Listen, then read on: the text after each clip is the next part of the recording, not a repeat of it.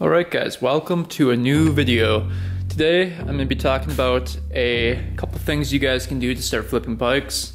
I know a couple of you guys already do it, and if you guys already have your tricks and tips, then you don't have to watch. But maybe you'll find something unique and new with what I'm about to share with you. So I started kind of flipping bikes, I think I was like 17. I want to say 17. Nothing makes sense, no sense at all. I had my parents' truck at the time, but I would just pick up smaller things like mopeds and stuff because obviously I didn't have a ton of money. And yeah, I would just flip them and fix them up, do carb cleans and stuff, and flip them up, fix them, and make a quick $100, $150 here and there, and everything was good. But eventually I get older and get my own truck and stuff, and I start flipping a little bit bigger things, and then it kind of grows exponentially from there. So like the bigger thing you flip, the more profit you get. So that's kind of where I am right now. I don't really flip a whole lot anymore.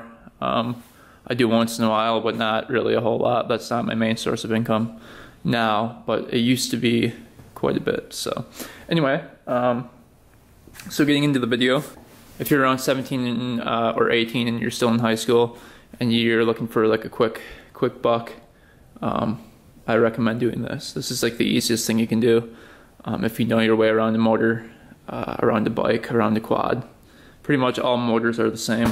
It's either 4-stroke, 2-stroke, and I'll tell you guys the difference between the two coming up here and what you guys can do to fix each one.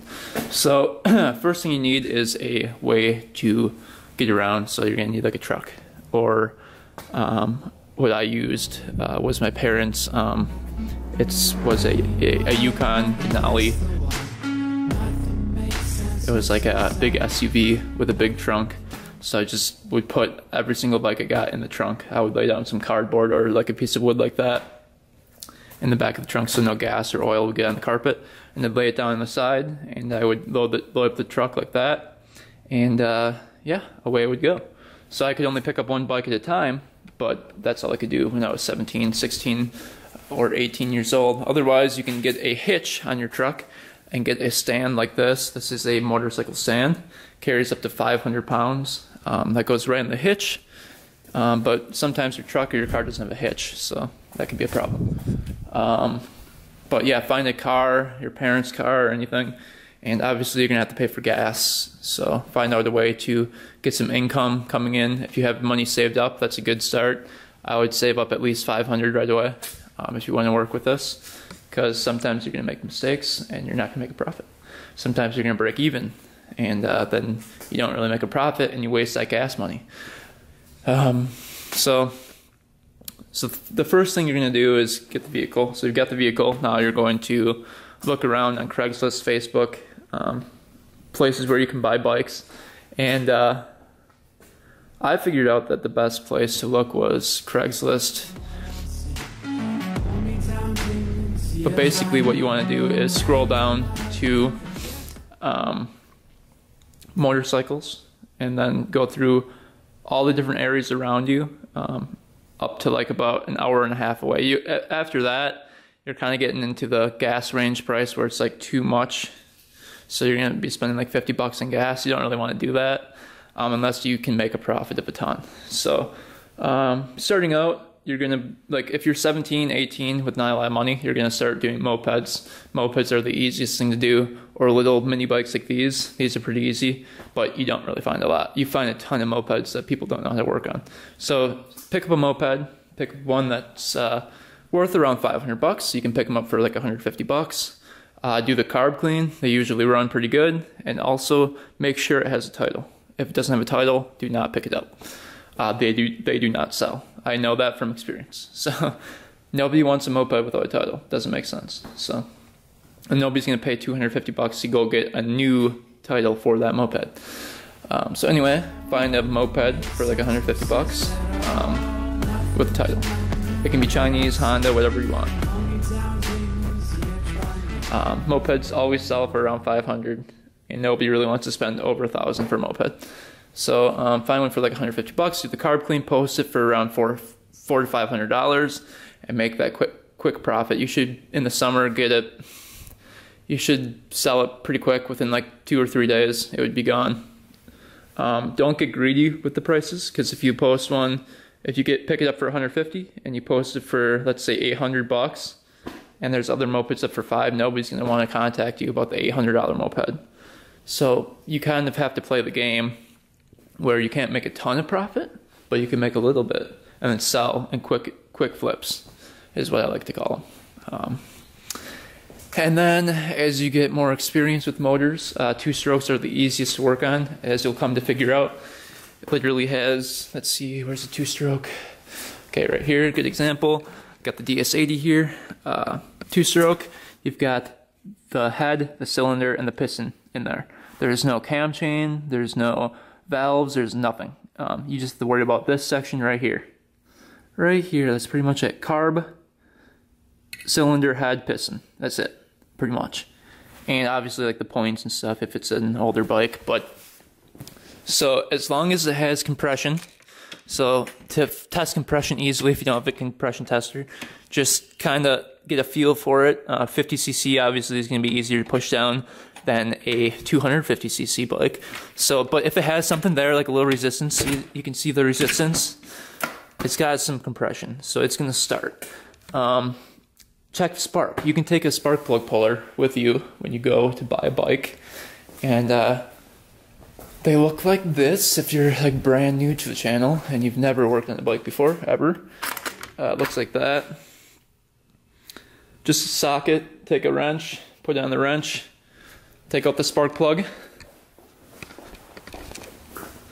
which is right here. I know everyone pretty much knows this, but just in case you don't, I know some of my viewers are younger people, and they don't know this, but if you take out the spark plug right here, you can take it out, ground it to the motor, which is touching it to the motor head. It needs to be metal, and put the spark plug cap back on the spark plug, and then kick it over a couple times and see if it sparks on the metal. The contact between the spark plug and the metal, it should spark. You'll see like a blue spark. That means you have spark, obviously. That's another good sign. So what you need 3 things for the motor to work: spark, compression, and fuel. So that's 2 of the 3. The fuel is the easiest one. The carburetor, you can just clean the carburetor and then you're going to get fuel. Gas tanks can usually be cleaned. Petcocks can be unplugged. Those are all easy things that don't cost money. So that's the easiest part. So 2-strokes are a little bit easier. 4-strokes, you're coming over to here. These are a little bit more tricky, especially like on dirt bikes, which the valves go bad pretty quick if you don't take care of them, and you never know because you're buying it from someone that you don't know, and you don't know if they took care of them. So it's kind of like a big risk. But the valves are located underneath these little things right here, and the valves have specs. So there's a gauge feeler you can bring with you even if you really want to get crazy. Let's see if I've got one. There's a gauge feeler somewhere over here that you can test. It's like little pieces of thin metal, and I don't know where mine is. I don't really work on 4-strokes too much, but mine's somewhere over there. And it has different, I think it's measured in like millimeters, so like there's tiny little thin pieces of metal, and you can shove them underneath the valves to test and see what the specs are supposed to be, and then you can change them and stuff. But if they're worn, then you have to replace them, and it's a big hassle. But yeah, 4-strokes require the same thing: compression, air, fuel and air, and the spark. So test the spark again, test compression again. 4-strokes can kind of be deceiving though, because if the valves are locked up, you're going to have a false compression reading. Well, you can bring a compression tester, but if you only have your hand, you can get a false compression reading if the valves are locked up. So always you can kind of tell when they are locked up, but not everyone knows that. Okay, so you've got the motors. 2-stroke, 4-stroke, the difference pretty much. There's not a huge difference, but I prefer to do 2-strokes just in case you run into bad compression and you have to rebuild it. 4-strokes are a lot more costly to rebuild than a 2-stroke, especially if you mess up that cylinder. Then you have to replace all this crap in here. And next, so what I typically do is look for a bike that is mostly complete, or of value. You're going to find out that bikes have certain values as you buy and sell more, and you're going to find out what people want and what people desire. For example, I've got a Suzuki DS80. It looks like a piece of crap, right? Bought this thing for 175 bucks. But if you know anything about a DS80, you know that they're kind of rare. You can't find them. Kids like them, and parents like to buy them for their kids. So that's incentive for people to buy them right there. And it's cheap. I can sell this thing for 400 bucks and make a quick $225. So, I mean, it's easy. I picked this up on my way from Eau Claire. It was right in my way. I didn't do anything to it. It ran. I literally just picked it up. So that's like literally $225 of doing nothing. Except I posted it on Facebook, which took about 5 seconds. So it's like free money pretty much, especially when you know what you have. The guy that sold it to me didn't really know what it was. He didn't know that brand name bikes hold a little bit more value than the Chinese knockoffs. So anyway, moving on, this Yamaha. Most people would say like, oh, it's a crappy piece of machinery. It's just kind of like a enduro. I mean, it's nothing special. These bikes last year on eBay went for over $4,000. This model, 1972, I believe, or 1973. I think it's 1973. Let me just double check.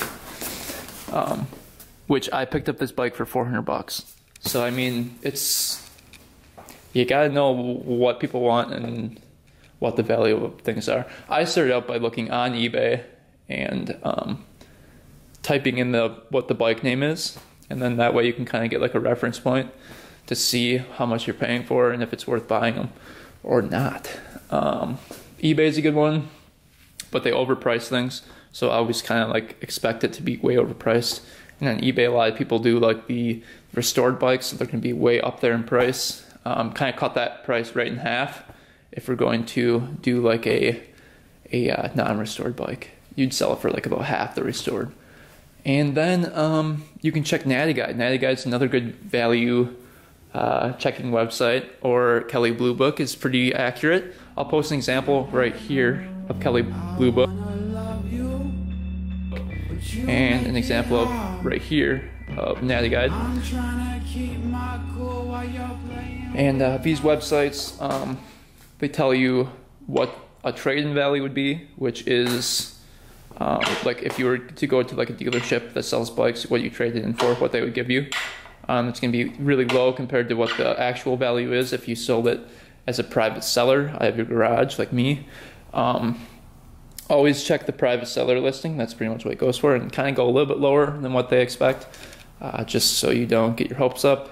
And yeah, so Kelley Blue Book and Natty Guide are my two, and then eBay. And then I always type into Google. I always go, I type in the bike name, and then I say for sale in Oshkosh, Wisconsin, where I live, or in surrounding areas, or you can go out of state or whatever, and just kind of see what they're going for.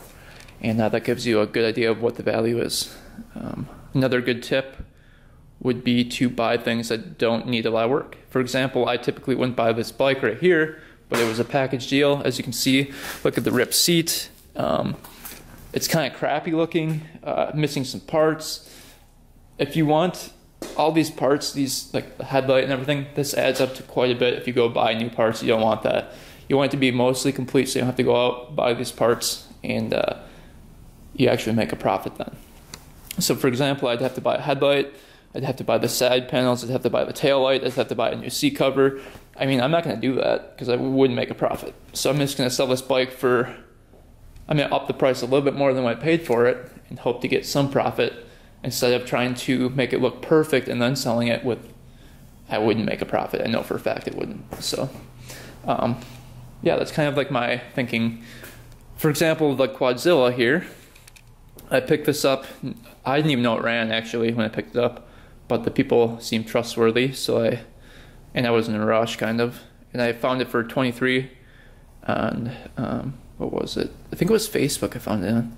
But the guy said you rebuilt the engine, upgraded suspension, and he said it like really ripped good and everything. I went there, it didn't even turn out. I went there, I couldn't start it up, so I was like, whatever, I'll just take it.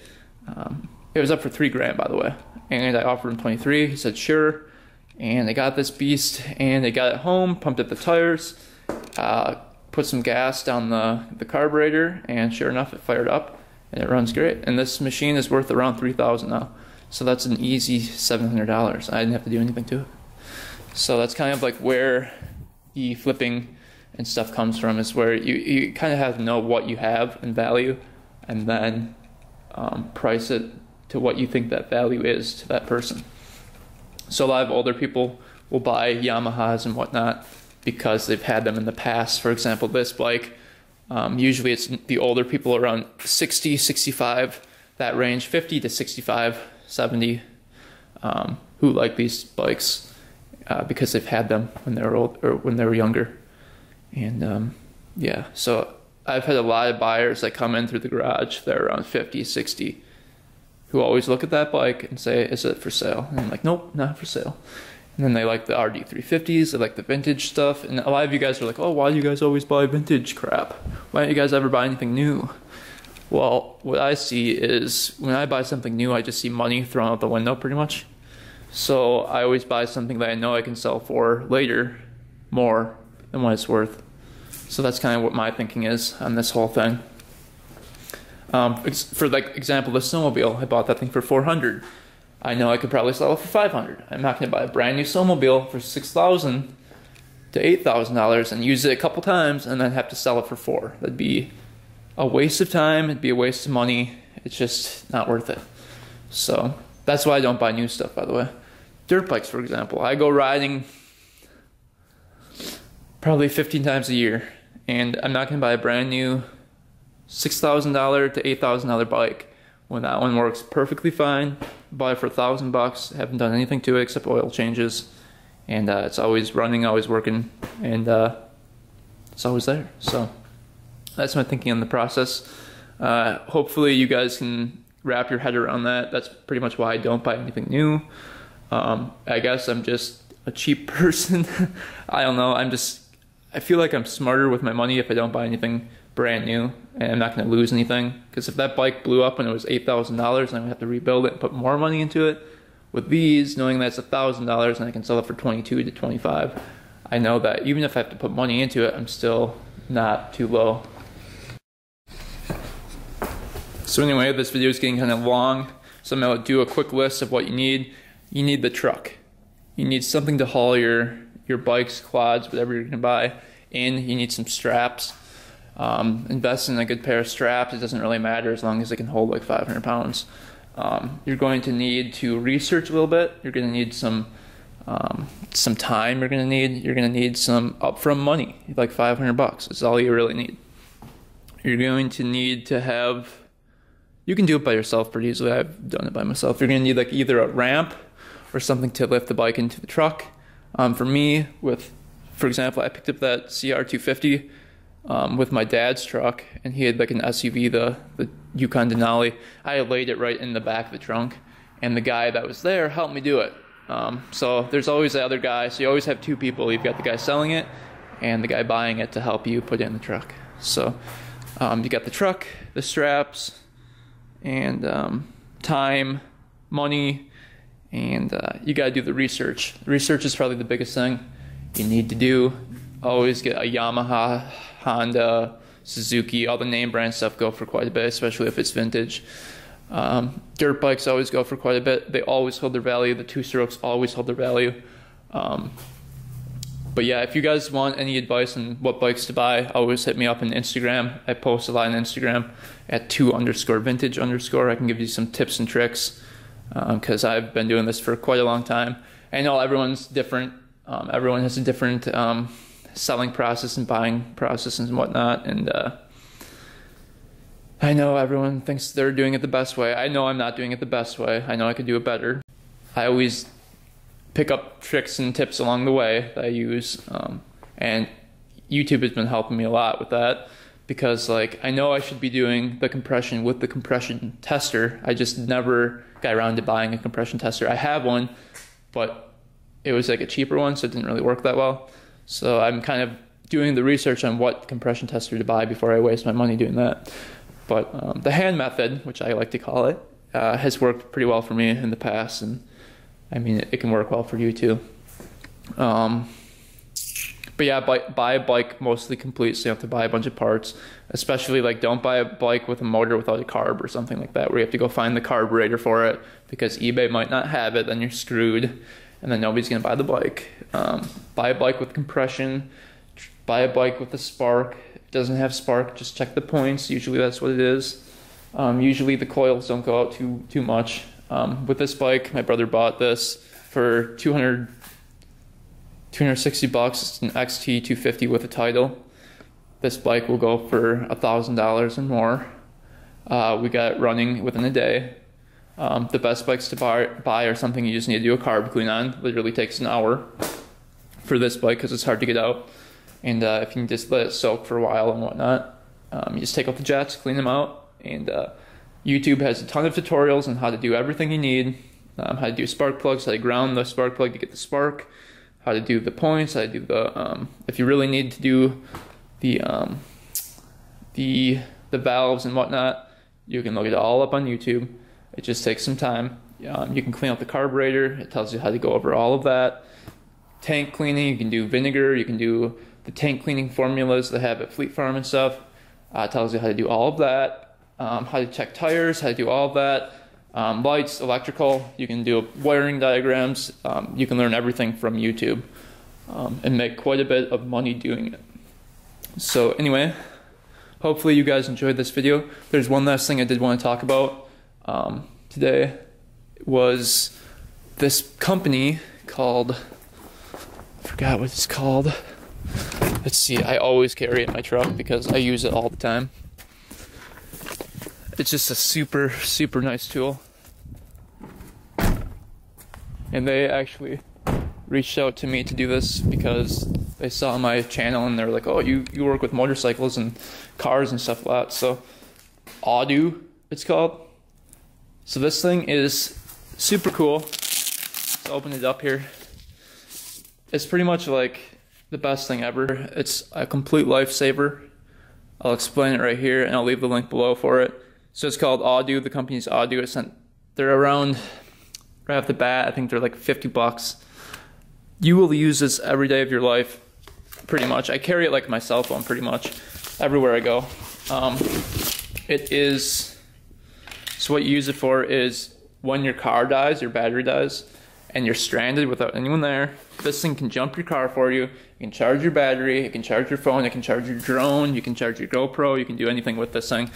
It's got a flashlight, it's got a flasher, it's got the, it's got all these outlets on it. I've never used that one before, but you can charge it up from your car. It's just like a phone pretty much. And you can jump your car with it, which is sweet. You can do 30 jumps with it. It's 12 volts, so it works for cars, it works for motorcycles. I know everyone's been in a situation where your car battery dies and you're sitting there with jumper cables, but you don't have someone with you. And this thing is perfect because you literally just take it out of your backpack. It comes in this like nice little carrying case, which is like the size of like a purse. It's very small. And you just place it in the back of your car, grab it out. Okay, so what you do is you plug this into the side here. Make sure this thing's charged though. Turn that on too. Put this in here, put it on negative, positive side. Don't start your car yet either, and then hit that boost mode when these are on the battery, and this is on. Hit the boost mode, and it will tick off 30 seconds. Go back to your car, turn the key, and this thing will crank it. So you can crank your car continuously at 30 seconds until it starts up. So super cool, super useful. I've used it a bunch. My girlfriend actually, she, you know, Claire, her car died because I don't know why her car's been dying lately. But we didn't have anyone around, it was late, and I have jumper cables in my truck too, but we didn't have my truck there at the time. So I grabbed this out from my backpack that I was carrying with me, and jumped it, first try, boom, done. It was just done with, so that was really nice. Also, I always use this for my phone charging, and And I do a lot of like drone footage and GoPro stuff, so I just plug in multiple things right into here. These two ports right there. Also, handy dandy little flashlight. I use it sometimes when I'm like checking oil and stuff if it's dark out. Look at that. Flashlight, super bright. Then it's got the flasher.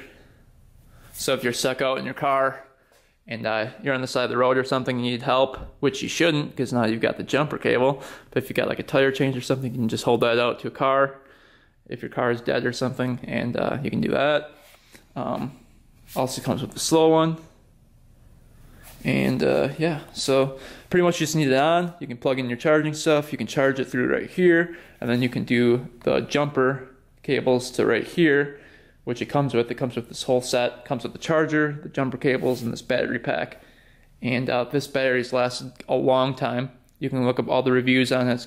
It's got great reviews. Everyone uses it. They come up with, you can make bigger battery packs and stuff, and it's all in the link in the description.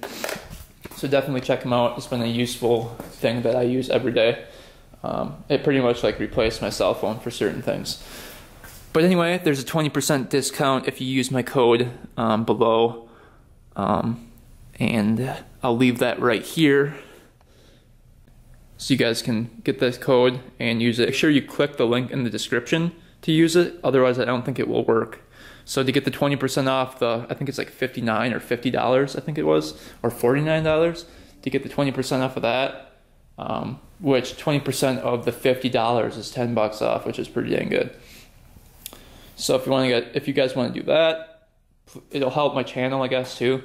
So yeah, go buy one. It's a great Christmas present, birthday present for your dad or your mom.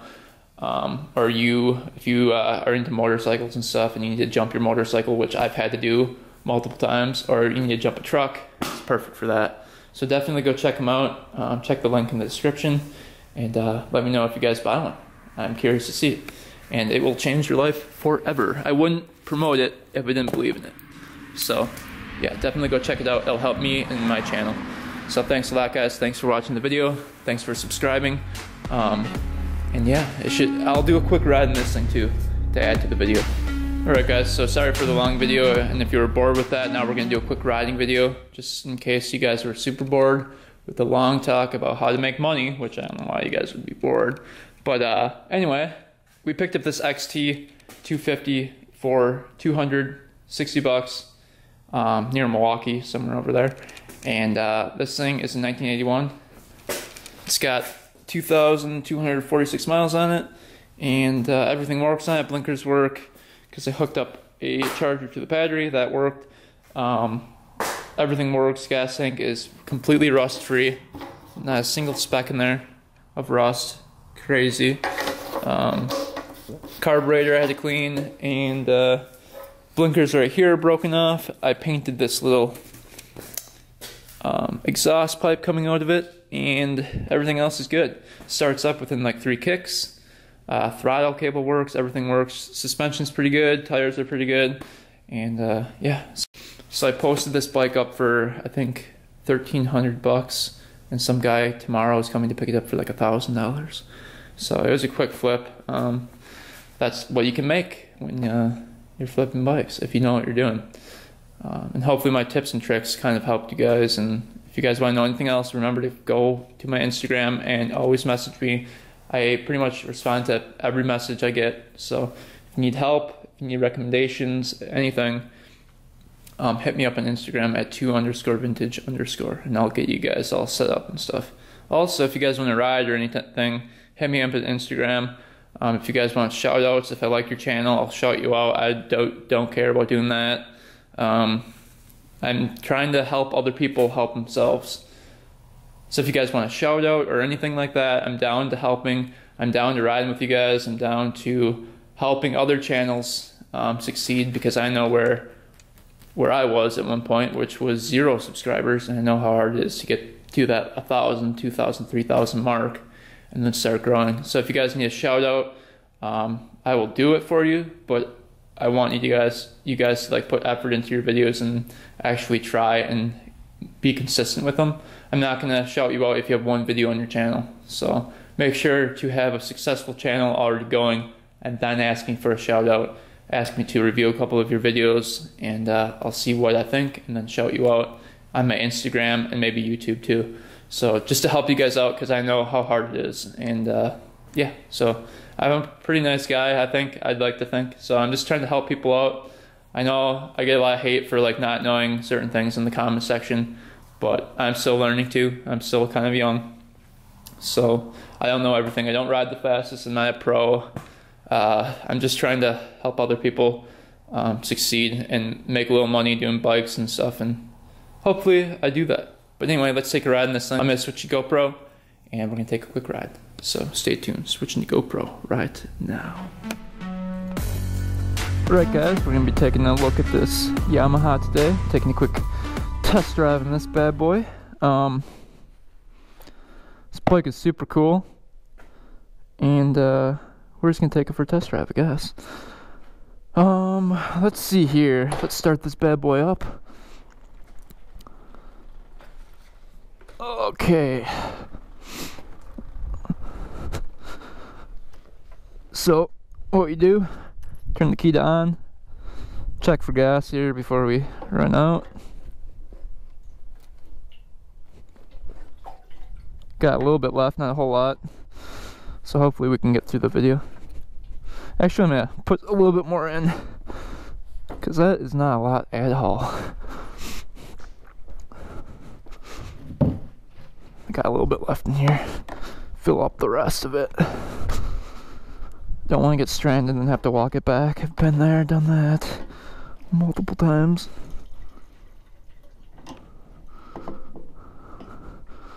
Just put enough in so I don't get stranded. We're just gonna take a short ride, get the feel for the bike, and see what happens. So this bike typically takes 2 to 3 kicks to start up, and then you let it warm up for a bit. Then you're good to go. Turn it to on. There's an off and run. You want it to run, turn the key on. You can adjust your mirror if you want. Give it a good kick. This thing, which is really nice, has decompression release. So as you're kicking it, it automatically, as you can see that lever, lets the compression out and makes it easier to kick. Super cool. Well, started up first kick, so really can't complain about that. As you can see, the lights on the speedometer dash work. We've got 2,246 miles. Blinker doesn't work, and horn doesn't work, which is, I think, the battery. The dead battery would cause that. Headlight works great. High and low beam work. So we're gonna take a cut, and then I'll let this warm up for a bit, and then we'll go. So cutting right now. All right, it's warmed up. Let's give it a go. Shift it down into first.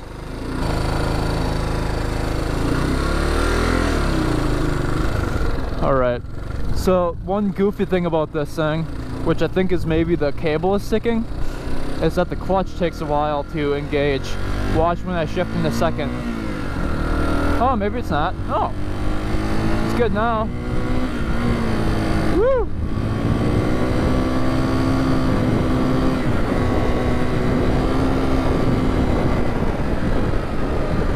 Speedometer doesn't work, but everything right now feels really solid. Motor shifts very smoothly. Motor sounds decent. There's a little bit of a knock, but I don't think that's anything too crazy. It's a 4-stroke. Gonna have a little knocking here and there. Good pop, good pickup. Shift into second. Away we go. Third. Fourth. Woo! Fifth.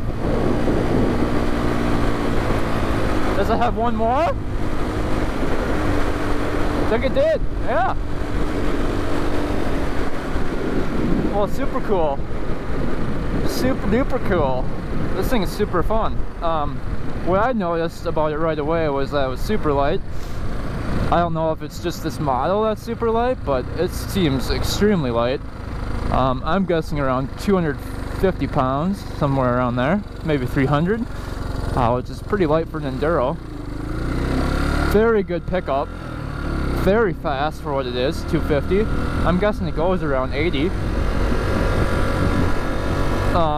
Handles super well, like I can move this thing anywhere. Suspension, great. Like super easy to ride. So if you're a beginner, this is a great bike. Pretty low to the ground, easy to kick over, so you don't get that backfire. But yeah, super solid bike.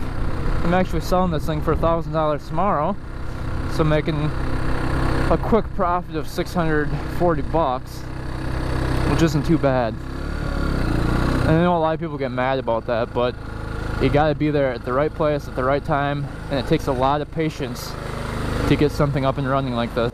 So anyway, that's the review of the bike. Runs good, pretty solid little bike, can't complain. Super cool 1981 Yamaha XC250. And yeah, so anyway, I was using the GoPro Hero 5 Black. This GoPro, I picked up this GoPro because it works with the external microphone. I actually decided to go with this one instead of the GoPro Hero White or Silver because they actually don't work with the microphones. That you can't have an external microphone on the White or Silver version. And I didn't really want to spend 500 bucks on the black, the 7 Black. So I decided to come down a couple versions and go with the GoPro Hero 5 Black. And it seems to be going pretty well. So if you guys need to buy a new GoPro, I'd suggest going with like the 5 Black or the 6 Black instead of like the 7 Black, even though the 7 Black has very good stabilization. This one has pretty good ones. So yeah, anyway, thanks for watching, guys. Thanks for subscribing. If you guys want any tips or tricks, follow my Instagram at 2_vintage_. And if you guys want Charlie to upload more, go comment on his videos. His YouTube is called 2vintage2, as in TOO. And I give him some motivation to upload more. I know he hasn't really been uploading, and I know everyone loves to see him in the videos and stuff, so give him some motivation to do that. Also, his Instagram is chuck.weber14, if you want to go check that out. Leave a nice comment to him, and tell him to come back. But anyway, thanks for watching, guys. Thanks for subscribing. If you guys want that battery pack charger for the truck, go in the link below. That is listed below with my pin and my code that you can get the 20% off. So anyway, thanks for watching, guys. Thanks for subscribing. Until next time, we are out.